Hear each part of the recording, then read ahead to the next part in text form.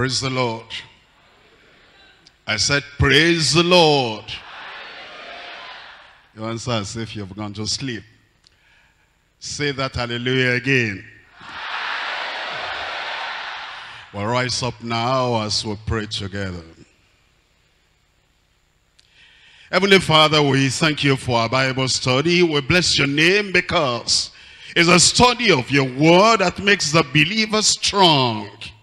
Without the study of the word, our backbone will be like we have straw. We'll not be able to stand. And those who do not know the word, they're the people that easily compromise. They yield to temptation and yield to pressure because they do not know what to require in the word. But those who study the word, those who learn the word, those who live on the word, those who build principles of life on the word, they're the people that are strong, and they're the people you can depend upon in these last days. Lord, we pray, as study tonight, you're beneficial to every one of us, in Jesus' name. And we pray, Lord, will not be just learners and readers and hearers only, but will doers of the word. The grace to be obedient to the word, give to every one of us. Everything that is contrary to the word in our lives, knock away. And establish us in this word. Thank you because we know you have answered. In Jesus' name we pray. Thank you very much. You can sit down. We now come to Matthew chapter 5. We've been studying from Matthew chapter 5 since last year. There's so much. It's like the Lord has just packed together and compacted together the principles of the kingdom of God. And as you go from verse to verse, you're surprised how the Almighty God, through the Lord Jesus Christ, by His Spirit, has packed so much into what we learn. Today we come to the end of chapter 5. In Matthew chapter 5, we're looking at verse 48. Be ye therefore perfect, even as your Father which is in heaven is perfect. And the verse itself appears very simple. But the verse is something that many Christians never think about. They never think about it, number one, because of the word perfect. And they do not understand what the word perfect means. And because of their own idea, their own understanding of the word perfect, they just conclude that's impossible for them. But in saying that's impossible for you, you accuse Jesus Christ of commanding you to do something he knows to be impossible. You accuse him that he's not balanced, he's not thoughtful, he doesn't understand what he should have told us. And he has told us something according to what you think that is not appropriate. And let all the world be wrong. Jesus is always right. And let all the doubters be liars, but Jesus is always true. And here are the words of Jesus Christ once again. Be ye therefore perfect, even as your Father which is in heaven is perfect. To start with, that's a command. That's an imperative. That's something he challenges everyone that hears him. And he says, this is what to be. This is how to live. And this is the goal that you have. And this is the thing you must be driving at. Whoever you are. You know, all the people that listen to the Lord Jesus Christ, there were men there, there were women there. And he told all the women, all the men, be ye therefore perfect, even as your Father which is in heaven is perfect. There were some new people there, new in the kingdom. And there were some old people there, the people that have been following him from the very beginning. He began to talk about the kingdom. And he told the young and the old, be ye therefore perfect, even as your Father which is in heaven is perfect. There were married people there too. There are some people that think that when you're married, your life becomes so difficult. Living with an unbelieving wife, living with an unbelieving husband. There are people that were living in the neighborhood of others that made life tough and difficult. There were people that were going through some real deep, serious temptations and trials and challenges. And he told all of them, whatever your situation, whatever your background, married or not married, whatever the pressures upon your life, here is the principle of the kingdom, here is the teaching of Christ, and here is the life of the kingdom. Be ye therefore perfect, even as your Father which is in heaven is perfect. Now pick up that word, therefore. What therefore means, because of what I said just now. What has he been saying?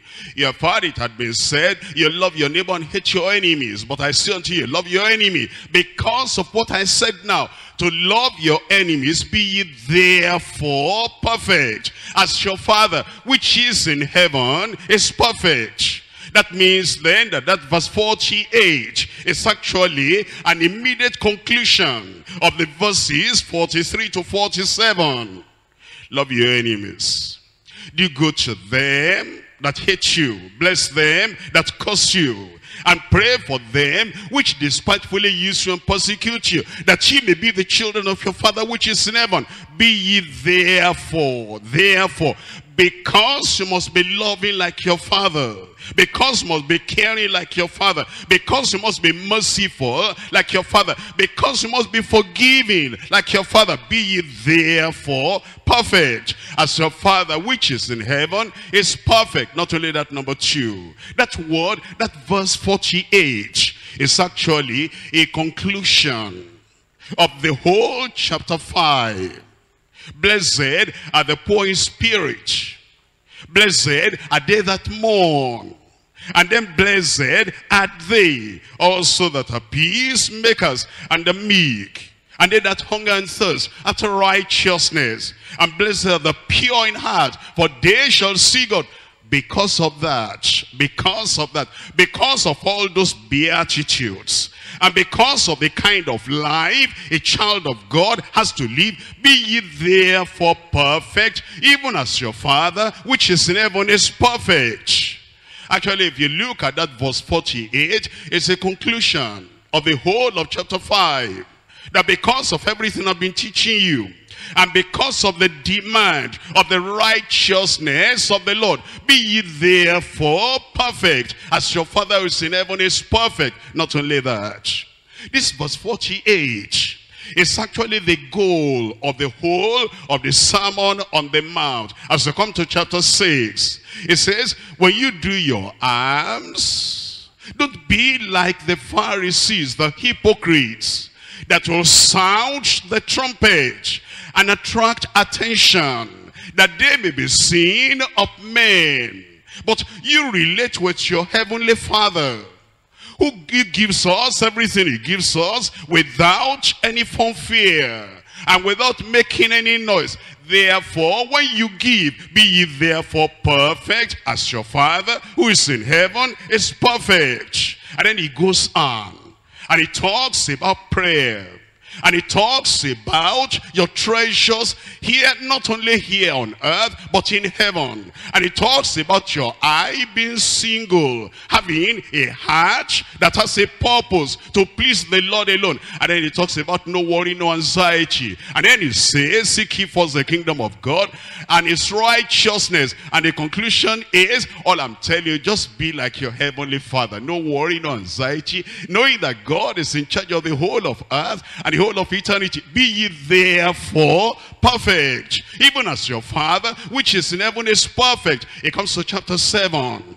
And as you look at everything he's telling us in chapter 7, the whole conclusion is, in fact, he says all the law and all the prophets compounded in this, that whatsoever you want other people to do unto you, do so unto them. In fact, the conclusion is, be ye therefore perfect, even as your Father which is in heaven is perfect.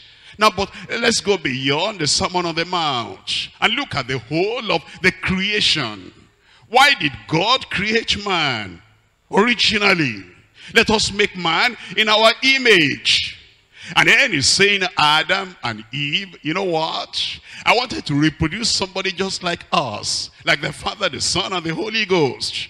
I wanted to have some human beings living on this earth that their picture, their portrait, their lifestyle will be like the Father in heaven because of creation. Be ye therefore perfect, even as your Father which is in heaven is perfect. But you know that man fell. And when men fell from grace to grass. And then they could not live the way they ought to live anymore. And God planned salvation, redemption. And Jesus Christ came into this world. Why did Jesus come? Here is the purpose of redemption. Here is the reason for the atonement. Here is the reason why Jesus Christ died, to bring us away from the world and bring us back to the Father. And he says, because of my atonement, because of my redemption, because of the goal and the purpose of salvation, be ye therefore perfect, even as your Father which is in heaven is perfect. And now he died on the cross. On the third day he rose again. And then he said, don't leave Jerusalem until you do a power from on high. Because not many days hence the Holy Ghost will come upon you. Why did they have the Holy Ghost? To have strength, to have power, to bring the supernatural from the throne of God and bring to their heart. Why did they need the supernatural? So that they'll have more help to just be like the Father.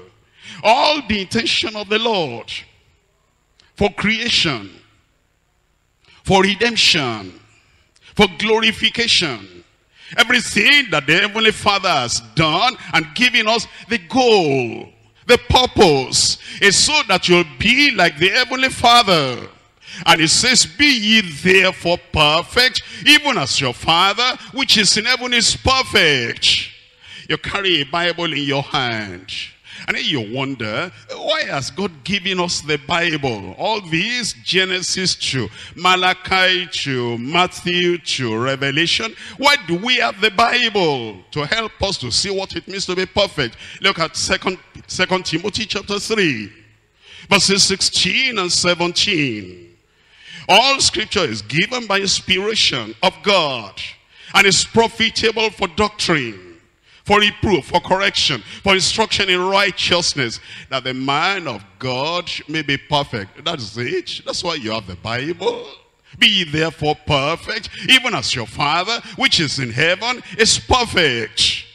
And then, you know, as we have the Bible, we also have the church. And the Lord has given us these preachers and workers and leaders in the church. And sometimes you wonder, why do we have so many preachers and so many leaders, these apostles and the prophets and the evangelists and the pastors and the teachers and all these people, every time they come with message and preaching and exhortation and challenges and encouragement, why? Why has God given them to us? In Ephesians chapter 4, reading from verse 11, and he gave some apostles and some prophets and some evangelists, and some pastors and teachers, for the perfecting of the saints. The whole reason is, be ye therefore perfect, as your Father which is in heaven is perfect. Creation, the purpose is to be like the Heavenly Father, be perfect as a Father. And then when men had fallen, and Christ came, the coming of Christ, the reason why Christ came is to lead us to perfection. And then he has given us the Bible. And the reason for studying the Bible is not just to have knowledge in the head. It's, be ye therefore perfect, even as your Father which is in heaven is perfect. And now he's giving us all these ministers and all these leaders that are preaching and ministering to us. And the reason why we have all those ministers, they're not just to tickle our ears. They're not just to fill in the time. They're not just to be religious activity. It is to remind us that the purpose of creation, the purpose of redemption is to be perfect. And then to lead us in the messages they give, in the challenges they give, reminding us, be ye therefore perfect, even as your Father which is in heaven is perfect. Now, the church became established. And now we have the church in Rome, and the church at Corinth, and the church in the province of Galatia. And then we have the church in Ephesus, the church in Philippi. Now we have the church over there, the church in Colossae. Then we have the church in Sardis, and all these other churches. And our activities are going on. And the Lord Jesus Christ is looking from heaven. And he's looking at each of the churches one by one. On what basis will he be examining those churches? What is he looking for? In Revelation chapter 3, I'm reading to you from verse 2. Be watchful and strengthen those things which remain, that are ready to die. For I have not found thy works perfect before God. You see that? He said, church, I'm watching you. Church, I'm looking at you. Church, I'm examining you. Church, I'm looking at the lives of your members. Have you forgotten the reason for the establishment of the church?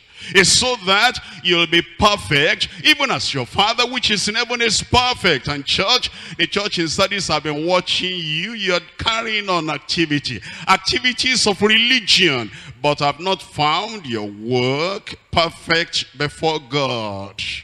As you look at the whole ramification of the totality of the revelation of the word of God, then you understand that's the goal, the place we're going, and the place we want to reach, and the reason for ministry. Everything is centered on this word. Be ye therefore perfect, even as your Father which is in heaven is perfect. What a challenge. The Lord has not directed us to look at Abraham, at Moses, at Joshua, at David, at Solomon. He doesn't want us to give excuse. If we're running in a race, and while we're running, some of us fell by the wayside, he doesn't want us to use the example of those who fell by the wayside and say, since Abraham fell by the wayside, what am I doing? Still running. Look at the Almighty God. And be therefore perfect, even as your Father which is in heaven is perfect. Here we're running, and we have some people that ran before us. Here is Peter. Here is Matthew. Here is Demas. And here are these giants of the New Testament. And I caught Peter telling a lie. And then as we're running, and here is Peter by the wayside, the tendency for you and for me and for every other person is to say, how can I be what I ought to be? See what Peter has done. And Jesus said, look up here. Be therefore perfect, even as your Father which is in heaven is perfect. He has removed our eyes, our attention from every man and every woman, from every church leader, and from every church worker. And he has focused our gaze, our attention on the Almighty God, our Creator, our Redeemer. And he says, no man is to be your perfect example. The Almighty God is your Father, is your Creator, and is the one through Jesus Christ who has brought you into the kingdom. And therefore, whatever the shortcomings of other people, whatever stories you hear about other people, whatever the failures of other people, here is our Lord and Savior challenging us, commanding us, be ye therefore perfect, even as your Father which is in heaven is perfect. There are many churches here in this world. That's one of the churches where we are now. They call it Deeper Life Bible Church. And then we have some other denominations. And as you listen to, all these various denominations, and then you hear what they emphasize, and you see some of the things that happen in their midst and in our midst as well, you're likely to sit back and to say, all this holiness and sanctification and perfection, I think, judging by what I see and what I read and what I hear about all these churches and all the leaders of the churches, why am I bothering myself? You are bothering yourself because whatever churches do, whatever churches don't do, God says, I am God, I change not. He was perfect before the creation of Adam. And when Adam fell, he remained perfect. He was perfect before Israel came out of Egypt. And when they were in the wilderness and they did everything they did, he remained perfect. He was perfect before David committed adultery. He remained perfect after David committed adultery. He remained perfect after the death of David. He remained perfect at the end of the Old Testament. In the New Testament, he remained perfect until today. Whatever churches are standing and whatever churches are falling, God remains perfect. And then Almighty, the Lord Jesus Christ focuses your attention on the Almighty God, and he says, be ye therefore perfect, as your Father which is in heaven is perfect. Forget the stories you hear about men and women, and forget even your own shortcomings. Yesterday is gone. Last year is gone. All these other decades are gone. Now is today. And the commandment, the challenge is giving you today is, whatever your weakness of the past, rise up today and look at the Almighty God. Be ye therefore perfect, even as your Father which is in heaven is perfect. What a challenge and what a message. And what a wonderful thing to be able to stand on the word of God, whatever other people are preaching and whatever they are not preaching, to stand on this unchanging word of the Lord Jesus Christ. But we need to explain. That's why we're dealing with 3 points. Number 1, divine precept and perception of Christian perfection. The precept and the perception. Number 2, divine promise and provision for Christian perfection. Number 3, disciples' pursuit and prayer for Christian perfection. And we'll come back to this, Matthew chapter 5, and we're looking at the precept and we're looking at the perception. The word precept means commandment. And the perception means how you perceive it, how you understand it. This perfection, what is it? Matthew chapter 5, verse 48. In Matthew chapter 5, verse 48. Be ye therefore perfect, that's the word, even as your Father which is in heaven is perfect. That's the word again. It talks about human perfection. Be ye therefore perfect. Then it talks about divine perfection, as your Father which is in heaven is perfect. To start with, number 1, there's confusion. Number 2, there's perception. What's the confusion? The confusion is when people hear the word perfect, they think about angelic perfection. But you know, angels live in a different realm. Where the angels are, Satan is no more there. Temptations are not there. Days and night are not there. Weariness and weakness are not there. Challenges and trials are not there. And the war and the conflicts are not there. They live in another realm. Angelic perfection is another thing. That's not what we're talking about here. Other people are confused because they're thinking of Adamic perfection. That is the perfection, Edenic perfection. The perfection in Eden. Before the serpent came, before Satan came, before the temptation came, before there was any sickness at all, before there was any brain problem at all, and before there was any kind of trial that will weigh man down, before the hospitals came on earth, and before all the problems of man compounded as we have today, when Adam and Eve were in Eden, and there was perfect fellowship with the Almighty God, Adamic perfection. That's not what we are talking about now. The world has changed. There is a Satan in the world now. There are demons in the world now. There is sin in the world now. There are temptations in the world now. There is sickness in the body of people in the world now. Things have changed in the world. We're not talking about Adamic perfection. We're not talking about angelic perfection. We're not talking about heavenly perfection either. You know, when the whole history is over And the rapture has taken place. And the dead in Christ, they have risen. And then we which are alive, we're all together up there. And there will be no night there. And there's no crying or weeping there. And even the conditions there are totally perfect. We're not talking about heavenly perfection after the rapture. We're talking about perfection here and now. And that's different. That's different.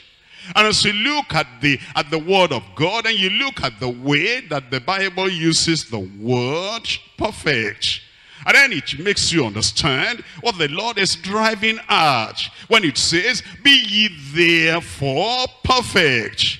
What did he mean when he said what he said? And let's look at Deuteronomy chapter 25. Deuteronomy chapter 25. I'm reading to you from verse 15.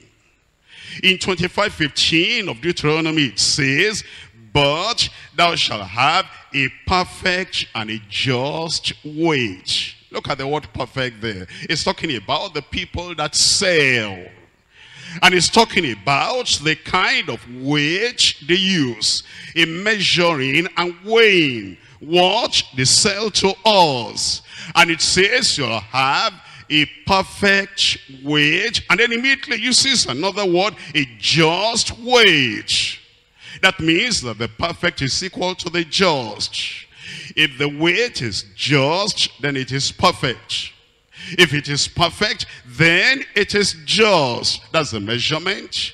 That's what the Lord is saying. And then it goes on, and a just measure shalt thou have, that thy days may be lengthened in the land which the Lord thy God giveth thee. Look at Genesis chapter 6. In Genesis chapter 6, we're looking at verse 9. These are the generations of Noah. He was a just man and perfect in his generations. Do you see the use of those two words? He was just, he was perfect.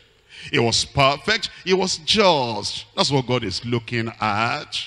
Perfection is not something that is so far away in the sky that our hands cannot touch. It says he was a just man, and he was also a perfect man. And Noah walked with God. That's the perfection the Lord was requiring, talking about. He walked with God. What does that mean to walk with God? Have you ever walked with somebody side by side, going the same direction? You are walking together, and he's putting his feet one after the other, and you're putting your feet one after the other, and you're going that same direction. That's the perfection the Lord is talking about. He walked with God. Here are the commandments of the Lord, and he's walking according to the commandments and the dictates and the teaching of the Lord. That's the perfection that the Lord was talking about. That's how we perceive what the perfection is. Look at chapter 7. Verse 1, Genesis. And the Lord said unto Noah, come thou, and all thy house into the ark, for thee have I seen righteous before me in this generation. That's the perfection. I've been watching you, Noah, and I've seen something practical from day to day. Righteousness. You have I seen righteous in this generation. That's the perfection that God expected of Noah, and that's the perfection he demonstrated. As we look at Matthew chapter 19. Matthew chapter 19, I'm reading from verse 20. Matthew chapter 19, reading from verse 20. Here a young ruler, a rich man, came to the Lord. And then in verse 20, the young man says unto him, all these have I kept from my youth up. What lack I yet? This man wanted to get to the kingdom of God. And then the Lord told him, keep the commandments. He said, which? And the Lord told him. And then he said, Lord, I'm happy to tell you, I'm happy to report to you that as I check my life and check everything, all these have done consistently from my youth up. In verse 21, Jesus said unto him, if thou wilt be perfect, go and sell that thou hast, and give to the poor, and thou shalt have treasure in heaven, and come and follow me. That's the perfection. Young man, you have a problem. Your money stands between you and your God. Your money holds you instead of you holding your money.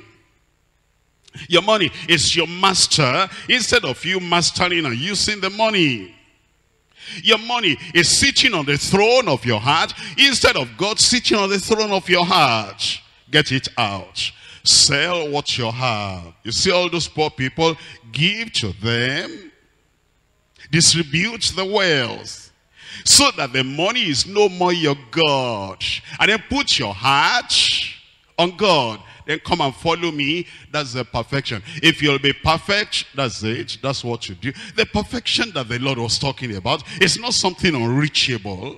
It's not something untouchable. It's not something unattainable. You can do it. In fact, Peter said, Lord, when they saw that man, that he went away.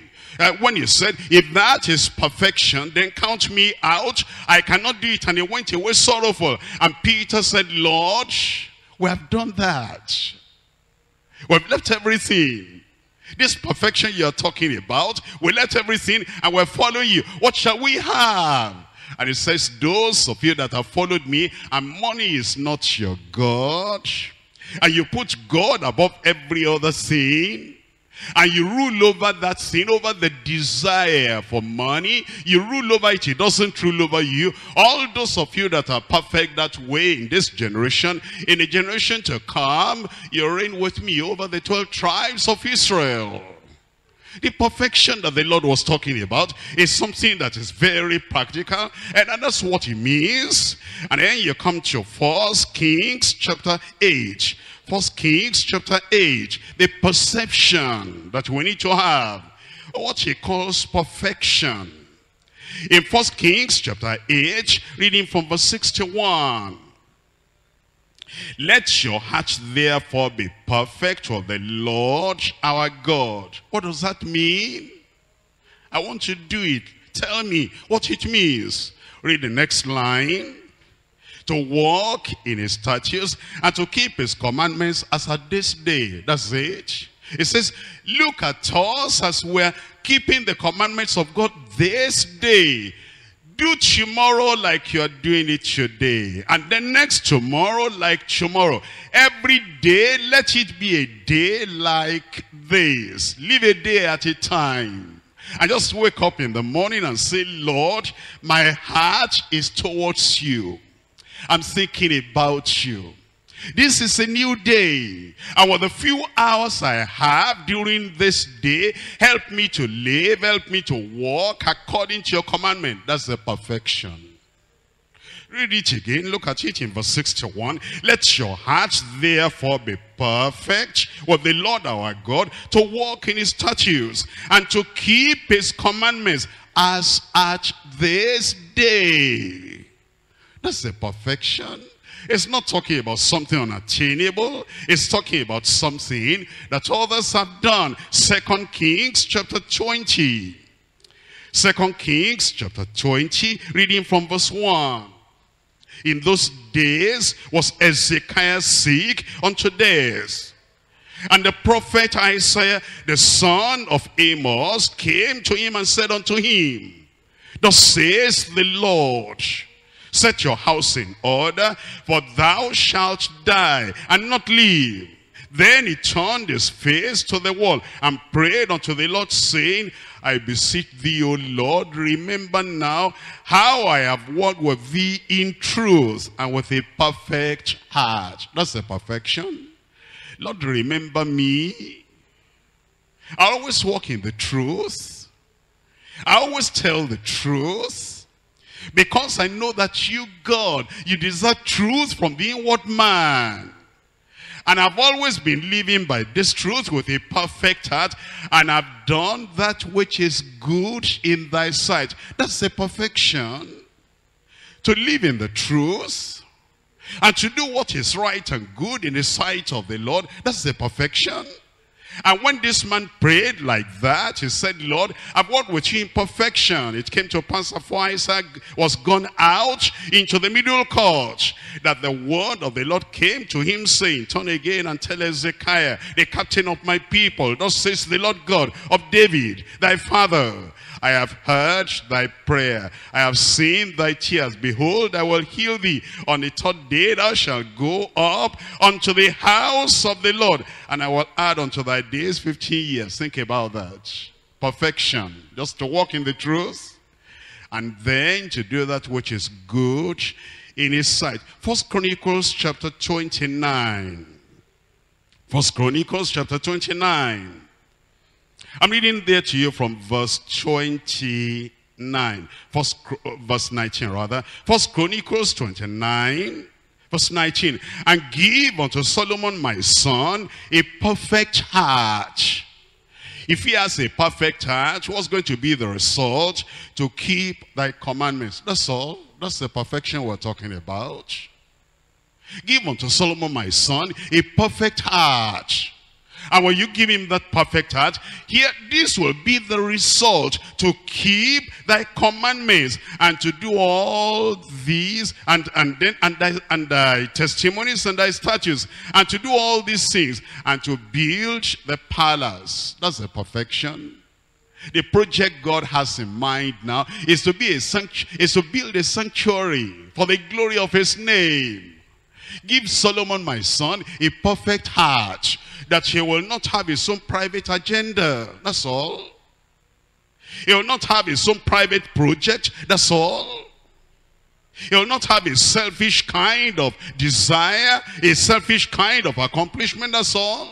That this project that is in the heart of God will be in the heart of my son Solomon, and he will do just that as God desires. That's the perfection. When you don't have a private agenda, a selfish agenda, and all you want is God's agenda. All you want in life is what God wants. Whatever God doesn't want, bye-bye. I abandon that. What do I need to do with that? Whatever success and whatever accomplishment and whatever project God is not interested in, my mind is away from it. All I want is what God wants. That's the perfection that we're talking about. That's the perfection the Bible talks about. And give unto Solomon my son a perfect heart, to keep thy commandments and thy testimonies and thy statutes, and to do all these things, and to build the palace for the which I have made provision. Therefore you understand then, as we look at the word of God, and it says, be ye therefore perfect, even as your Father which is in heaven is perfect. It's not talking about something unattainable, and the words are very emphatic. He wants us to be like God, whose nature is love, whose acts are acts of mercy and kindness and goodness. These words of Christ include both a commandment as well as a promise. What he commands, he also provides the means to accomplish and fulfill. That's why you find David here praying and saying, Lord, don't leave my son Solomon all alone to himself. He cannot do it by himself. You need to help him. And since you have commanded it, you have provided for it as well. And as in God's infinite nature, there is no sin, nothing but goodness and love. So in our finite nature, there should be no sin, because the law of the Spirit of life in Christ Jesus makes us free from the law of sin and death. And when God by his Spirit lives in us and feels and rules our heart, totally influencing, controlling our hearts, totally influencing and controlling our hearts, that's perfection. That's perfection. When God by his Spirit totally controls our hearts. Follow me, please. Here where we wake up in the morning and we want to live the whole day. And living the whole day is like living 1 hour at a time. And you see, we sleep in the night for about 8 hours, remaining only 16 hours. That's not much. And then each hour we say, Lord, just control me, just influence me. And you know the hour is not that long. When you break it into 5 minutes, 12 places, just, Lord, within the 5 minutes, I want to be under your control, under your influence. I don't want to say anything or do anything or plan. Just these 5 minutes, Lord. I don't want to plan anything contrary to your will. I just want to be under your influence. These 5 minutes, that's not hard. And then when the 5 minutes are over, Lord, you did it this last 5 minutes. How about the next 5 minutes? And then when you do that 12 times, 5 minutes, 5 minutes, 5 minutes, that's 1 hour. And you can be under the control of the Spirit of God and just say, not my will, not my mind, not my desire, not my project, not what I like, just the influence of God alone for 1 hour. And by the time you do that, hour after hour after hour, a few hours, the day is over. And if you're able to be under the control of God for this day, then before you sleep at night, God, how I thank you so much. Today was lived under your influence. My thought under your influence. My action under your influence. My words under your influence. A day at a time. Lord, I'm sleeping now. Watch over me. Then you wake up the following morning. Then you remember yesterday. How wonderful it is to be under the influence of God for the whole day. And then an hour at a time for this new day, you just live. You just live. You are walking with God. God, should I say that? God, should I go there? God, should I do this? God, should I reply him? God, what should I tell him? God, should I get involved in this? Just lead me. Just guide me. A moment at a time, an hour at a time. You can live a righteous life a day at a time. And within 7 days, 1 week is gone. Then 1 month is gone. Just walking with God. That's the perfection we're talking about. Under the control of God. Under the influence of the Spirit of God. Not being independent from God. Not being isolated, detached from God, but in fellowship, in unity, walking with God. That's the perfection. We come to point number 2. In point number 2, we come to the divine promise and provision for Christian perfection. We come to Matthew chapter 5, verse 48. Matthew chapter 5, verse 48. Be ye therefore perfect, even as your Father which is in heaven is perfect. Those are the words of the Lord Jesus Christ. And you know, if you hear Jesus Christ, his word will produce the result in your life. Have you noticed that the words of Jesus, they always produce results? Lord, if thou wilt, you can make me clean. I will be thou clean.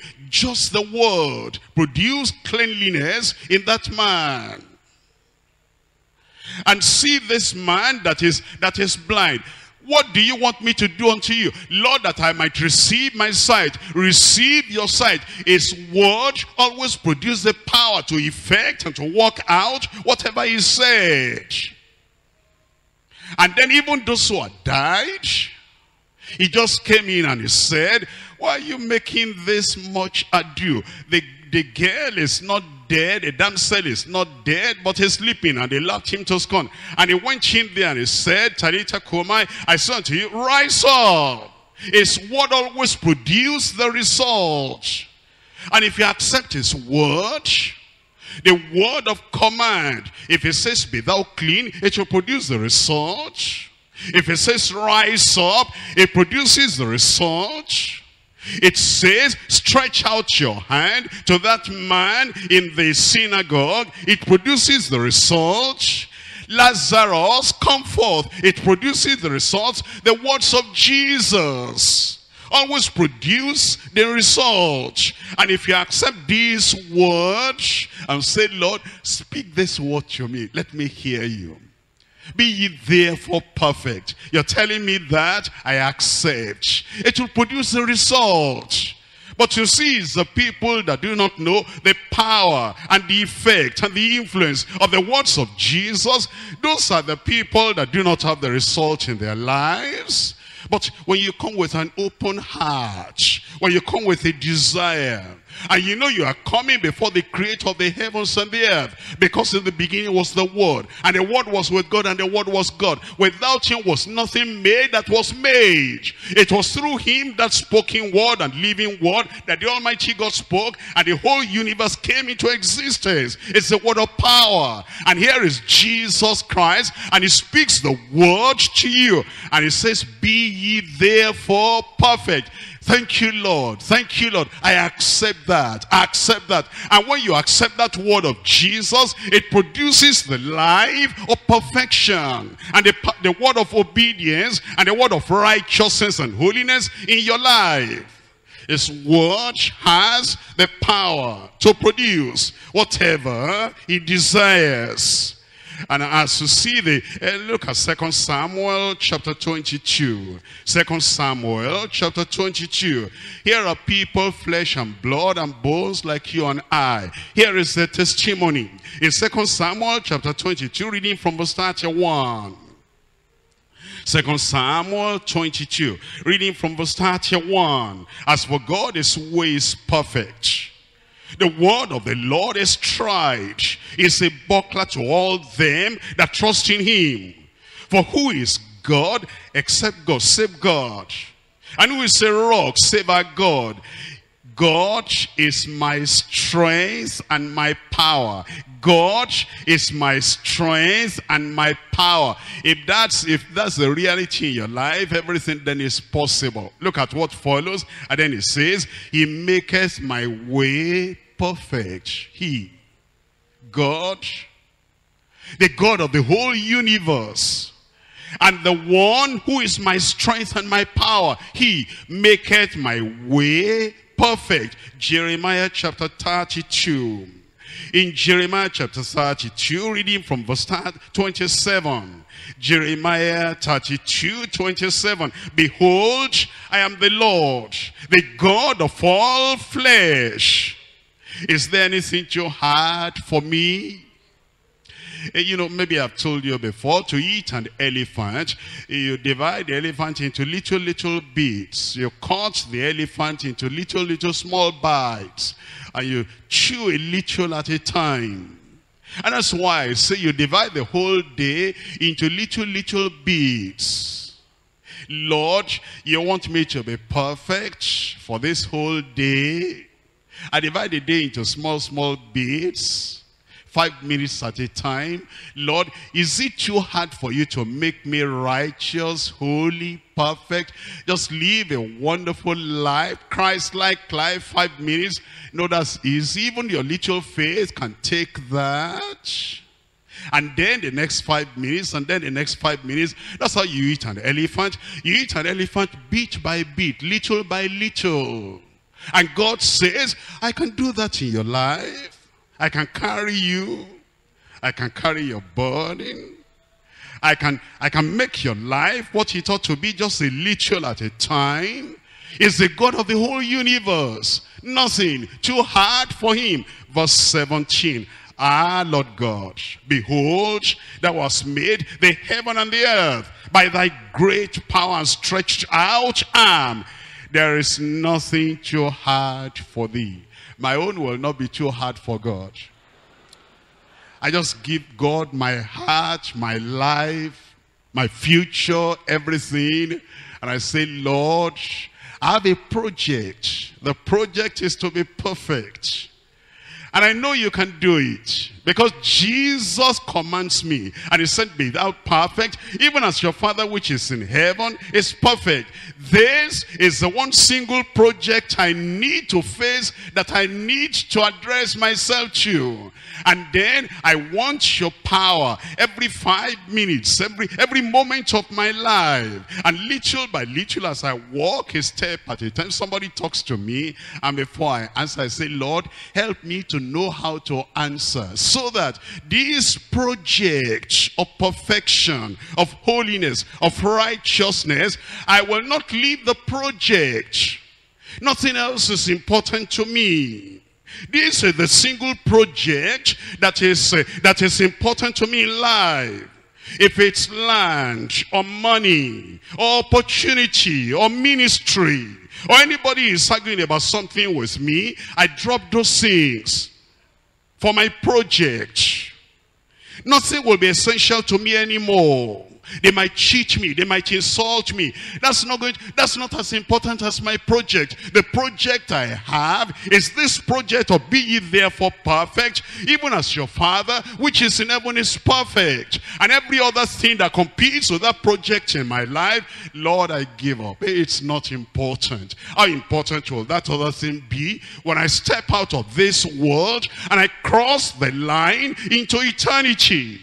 The only project that will matter, the only assignment that will matter when I cross that line and I cross to the other side of eternity is this project of be ye therefore perfect, even as your Father which is in heaven is perfect. Therefore every other thing that competes with this, I drop. Oh Lord, give me the detachment.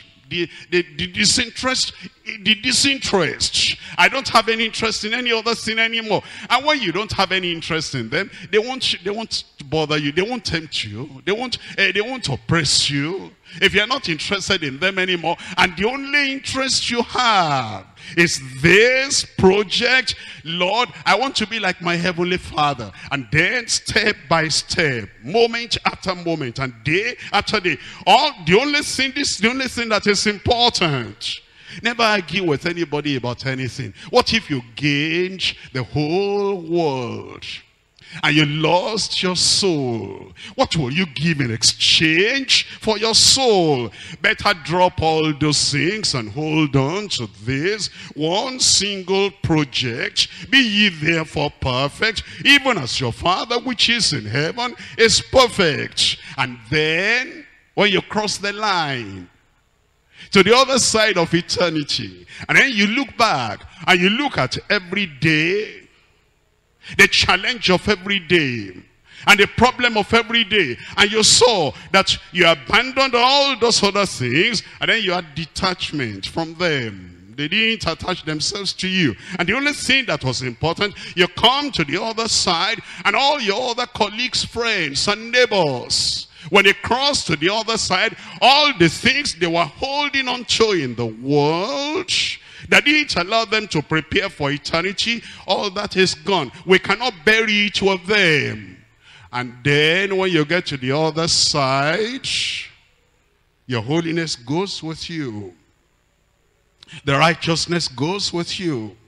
The project, this perfection, this nature of Christ, this nature of God goes along with you. And the only thing they'll be looking for when we get to the other side is not the salary you earned here when you were here. It's not the name, the title you bore when you were here. It's not the position you held when you were here. It's not the kind of house you lived in when you were here. The only thing they'll be looking for when we get to the other side is this perfection. Follow peace with all men, and holiness without which no man shall see the Lord. Why then don't you just, if anything competes with this thing we're talking, just drop those things and say, those things will not matter, will not have any value in 50 years time, in 100 years time. This one single thing that will have value in eternity, that's what I want. Be ye therefore perfect, even as your Father which is in heaven is perfect. What's the promise, what the provision? In Ezekiel chapter 36. Ezekiel chapter 36, we're looking at verse 25. Ezekiel 36, reading from verse 25. Then will I sprinkle clean water upon you, and ye shall be clean. The Lord says, if I sprinkle clean water upon you, you'll be clean. That's the perfection. That's the holiness. That's the new nature. I will sprinkle clean water upon you, and ye shall be clean. And then it says, and from all your filthiness will I cleanse you, and from all your idols, and a new heart will I give unto you.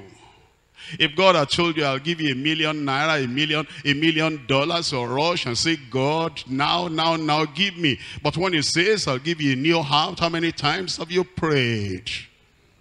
Do you value a new heart more than $1 million? Do you value a new heart more than having a good wife? Do you value a new heart more than having a good husband? Do you value a new heart more than having opportunity for ministry? And yet, this is the important thing. And this is the promise that the Lord has given. And this is the provision that the Lord has made. And he says, I'll give you a new heart. You know, if we set our values right, if we put the first things first, if we exalt what God exalts, if we appreciate what God appreciates, if we devalue and put behind us and relegate to the background what God counts unimportant, the promise will be fulfilled in a very short time. But you know, many people, they put the cart before the horse. And they put money ahead of the new heart. And they put education above the new heart. And they put position, privilege above the new heart. And they put the respect of men and the appreciation of men and women around them above the new heart. If we turn it around and we put as number one the thing that God puts as number one, and it says a new heart, because you know, the house, the money, the education, the certificate, everything, even the job, will not go with you to heaven. Even if you gained all the money in the world, what you are putting as number one will not follow you to heaven. But the one that will open the gate of heaven for you, a new heart, also will I give unto you. If we put that as number one, and we say, let the other people struggle and fight over whatever they want to fight on, this is the one single need I want, well, have it. But you know, it's because the church, and I mean the church at large, the church at large, and this church as well, young and old, men and women, it's because, you know, the things that, you know, we pray about, we fast about, we struggle about, we run after, they're no more the things that will matter in heaven. That's why we don't have what we ought to have. I pray things will change. And in your heart also, in saying also, it means I've given you, verse 25, that's salvation. But also, there's another thing we call sanctification, Christian perfection, holiness of heart, holiness of nature. I've given you salvation. I've cleansed you from all your idols. But in your heart also will I give unto you. Sanctification is a subsequent experience. It's not the same as salvation. This Christian perfection is not the same as Christian birth, as a new birth, as being born again. It's a different thing. And it says, a new heart also will I give you, and a new spirit will I put within you. A new spirit. And if we value the new spirit more than new clothes, we'll have it. But you know, we want new shoes, and new clothes, and new property, and new car. That's what we're running after. That's why we're poor spiritually. There's poverty. We're almost starving. We have the Bible, we come to Bible study. But we're empty, we're shallow. Because we're looking for this new thing, and the new heart that God says I will give you has not become the number one in our lives. But he says, a new spirit will I put within you, and I will take away the stony heart out of your flesh, and I will give you an heart of flesh. And then he tells us in Ephesians chapter 5, Ephesians chapter 5, Reading from verse 25. Ephesians 5, verse 25. Husbands, love your wives, even as Christ also loved the church, and gave himself for it, that he might sanctify. He gave himself that he might sanctify it, and cleanse it with the washing of water by the word, that he might present it a glorious church. Stop there for a moment. Many people in many churches stopped even thinking about a glorious church, even desiring to have a glorious church, even making any effort that the church they belong to will be glorious. It's like most people just say church is church, and there's no way church can be perfect. That's what people say. That's what they think. They don't even make any effort.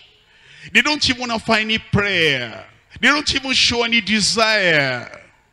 And if there is any imperfection, any iniquity, any sin, anything that is not glorious, that is disgraceful, they just laugh about it and say, well, what do you think? Are you thinking that, even our church deeper life, are you thinking that we'll have a glorious, such a pure, holy church? Oh, human beings are human beings. That's what they say. And whenever they hear there is something inglorious there, something disgraceful there, something that is dirty there, something that's of iniquity there, something that is not appropriate there, they just shrug their shoulders and go their way. And then they find somebody, oh God, cleanse our church. Oh God, make us glorious, make us pure, make us holy. They say, wait, what's the problem with you? You want to kill yourself because of church? Glorious church. It's no more in their agenda. But the reason why Christ gave himself is so that we'll have a glorious church, not having spot or wrinkle or any such thing, but that it should be holy and without blemish. If you have the mind of Christ and the desire of the Lord, this is what he wants. That's why he said, be ye therefore individuals as well as families, as well as the whole church, be ye therefore perfect, even as your Father which is in heaven is perfect. He wants a glorious church. See Christ hanging on the cross and see his agony, and see all the shout and all the pain that he had. My Father, my God, why have you forsaken me? See all the people going about and jeering and making fun and saying, if you be the Son of God, come down from the cross. Why did he stay on the cross? Why did he hang in there? And he said, I thirst. And the agony, it was the agony of death. And then the pain of the crown of thorns on the head. And he remained there so that he'll have a glorious church. Is it nothing to you that Christ went through such agony and such pain? And he says, Lord, this is tough. This is difficult. If this cup cannot pass by me except I drink it, thy will be done. Why did he drink such a bitter cup? That the church will be glorious, holy, without blemish, not having any spot. And then are you not concerned? Will you leave Christ there in all the agony, and it doesn't bother you what he went through? He gave himself that he might sanctify and cleanse the church with the washing of water by the word, that he might present it to himself a glorious church, not having spot or wrinkle, but that it shall be holy and without blemish. It will be done. We come to point number 3, the pursuit and the prayer. The pursuit and the prayer. In Hebrews chapter 6, I'm reading from verse 1. Hebrews chapter 6, reading from verse 1. Therefore, leaving the principles of the doctrine of Christ, let us go on unto perfection, Leaving the principles, leaving the rudiments, leaving the first things about repentance, about water baptism, about salvation, about Christian living, about the rudimentary things, the initial things. Leaving all those first principles of the doctrine of Christ, let us go on unto perfection. You know, the children of Israel, the reason why they were not able to get to Canaan is because they couldn't bring themselves up to leave the wilderness. As long as they had some manna to gather up in the morning, they didn't appreciate Canaan. They didn't understand. As long as water came out of the rock for them, and they all drank and they sank, what a wonderful God. As long as water came and they drank, that was all, you know, the vision. Little minds are impressed by little things. Small minds are impressed and they're excited by small things. You know, they had a cup in their hand and they went to the rock and they got their cup of water and they drank. That was all for them. And it shut off the desire to go to the land of Canaan. And then they woke up in the morning, and then you have manna here and manna there, and everybody gathered, and then they went to the kitchen and they baked. And how sweet this is. Little things satisfy little minds, and they never want to leave that. Who wants to leave the manna and leave the water out of the rock? Who wants to go to Canaan? But let us leave all the principles of these little things we've been talking about all this while, and let us go on unto perfection. Pursue each, desire each, and be excited about it, and just say, Lord, this is what I want. Perfection, to have the mind of Christ in man, and to have the nature of God in man, and for the Lord to dip his hand in your heart and say, now that you want to allow me to do something, I'm going to do something in your heart. Now that you are leaving everything behind and you're leaving the first principles of the doctrine of Christ, and then you are ready, and then you put all the weights aside and everything that will hinder you, everything that will tie you down, and say bye-bye, bye-bye to all those things, the first principles, even the good things of the past. I'm going on to perfection. And there you set your gaze and you set your face as a flint and say, this is what I want, this is where I'm going, and nothing will stop me and nothing will drive me back. We're going on to perfection. Can we do that? Rise up and tell the Lord your pursuit, your desire, your heartache, and your goal, and the thing that you're panting after, and you're saying, God, I need this. Long time we have stayed around Kadesh Barnea. Long time we have stayed around the rock just bringing water. Long time we have stayed around just having healing and just having this and just having that. But now we're leaving all these things behind and we're going on to perfection. The Lord is calling you to perfection, and the Lord is saying, this is what he wants to do. Give the Lord a chance. Give the Lord a chance, and let him reach down to your heart, at your soul, and to your mind, and say, Lord, this is what I want. All the little things, all the small things that interest the little minds, leave all those things behind and say, Lord, we're moving on. We want to go into perfection. Will the church be weak just because of you?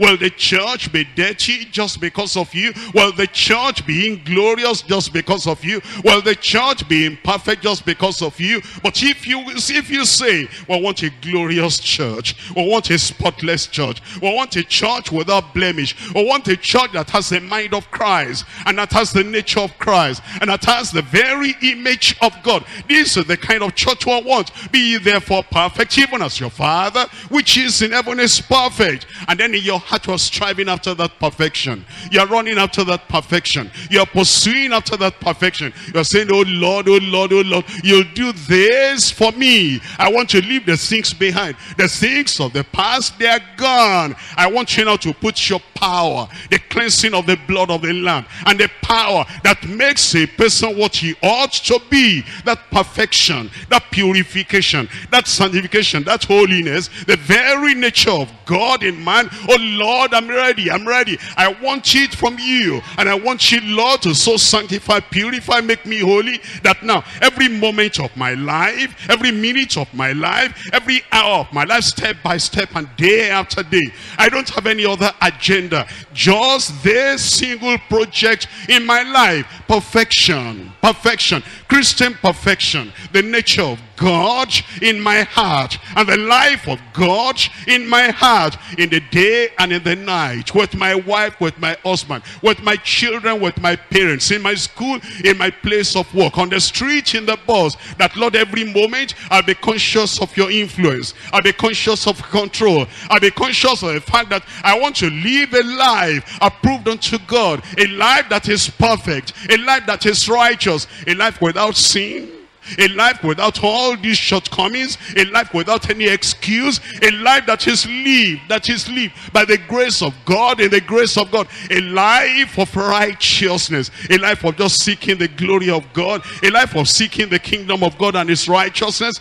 a life that is totally abandoned to the will of God, to the mind of God, to the word of God, a life that is dedicated and yielded unto you, a life that is not interested in the mundane things of this world, a life that does not put the mundane things of this world as number one, but a life that puts the kingdom of God as number one, a life that puts the nature of God as number one, a life that puts the desire of the Almighty God as number one, a life that puts the word of Christ before me all the time. Be ye therefore perfect, be ye therefore perfect, be ye therefore perfect, as your Father which is in heaven is perfect. I want to be part of a glorious church, not part of a dirty church, not part of a sinful church, not part of a kind of careless church that doesn't have any desire to follow after the things of the Lord. Lord, I want our church to be glorious, and I want to be part of that glorious church, glorious within and glorious without, glorious in my heart, glorious in my language, and glorious in my perception, and glorious in everything within me, in the day and in the night, in the public and in the private. When people see me, when they don't see me, when they don't see the things I do, and when they see the things I do, what they think will not be what's in my heart. What they think will not matter to me at all. The only thing that will matter to me is that the Almighty God is watching everything I do, and I want him to give me a perfect heart, a yielded heart, a holy life, a sanctified life, a life that is fully laid on the altar, a life that cares nothing for the comment of men, a life that cares nothing for the attitude of people, a life that is totally yielded, attached unto the heavenly things, a life that is detached from all the things of this life, a life that is just having this single project, seeking the kingdom of God and his righteousness, and having this perfection of heart, this perfection of soul, this perfection of spirit, this perfection of attitude, and this perfection of disposition. Oh Lord, this is what I want. I want you to do it for me. I want you to do it for me. More than a new car, more than a new house, more than a wife, more than husband, more than children, more than anything on this earth. Oh Lord, this is my desire. This is what I want. Be ye therefore perfect. Be ye therefore perfect. Be ye therefore perfect. Even as your Father which is in heaven is perfect. What the people of the world are doing will not interest me. Their temptations will not interest me. Their enticements will not interest me. And their praise will not interest me. And their blame will not interest me. And all their pranks and all the evil things they do will not interest me. Their power, their politics, their position, their authority will not interest me. All I want is this thing that Jesus Christ died to provide. That's why Jesus suffered. That's why Jesus died. That's why he hung on the cross and he said, Father, my God, why have you forsaken me? Are you going to abandon the agony of Christ and the suffering of Christ and the pain that Christ went through? Are you not going to say, because of his death on the cross, because of his pain on the cross, and because of everything that he went through, I want this perfection. I want this perfection. I want on this perfection. Be ye therefore perfect. Be ye therefore perfect as your Father which is in heaven is perfect. He said, I'll sprinkle clean water upon you. And then he says you'll be clean. He said from all your uncleanness, all your filthiness, and all your idols, he says I will cleanse you.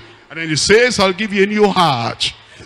And a new spirit will I put within you. And I'll take the stony heart out of your flesh and give you the heart of flesh. What a promise he has given. What a privilege we have. And what a glorious thing the Lord has promised us. If we just leave all those small things behind, all those rudimentary things behind, and all those unimportant things behind, all those things of no eternal value behind, and then we're reaching forth, and we're moving on, and we put our eye, our mind, our focus, our gaze, and we set our face as a flint, and we're going beyond to that perfection. Let's move on to perfection. Move on to perfection and just abandon all these unimportant things, all these things that are not of eternal value. And let your heart, your soul, your mind just center on this glorious thing the Lord has provided. And then you're praying and you're saying, Lord, this will be number one in my request. This will be number one in my desire. This will be number one in my possession. This will be number one in my experience. This will be number one in my relationship with you. Be ye therefore perfect, even as your Father which is in heaven is perfect.